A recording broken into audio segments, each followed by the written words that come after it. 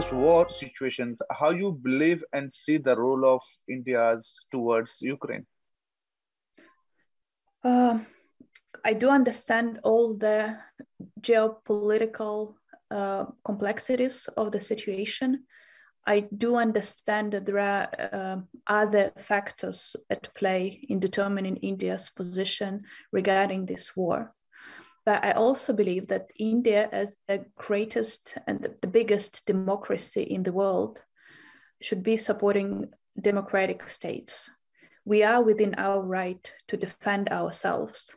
And I believe that a democratic state as India does understand this. I believe that the people of India do understand what they need.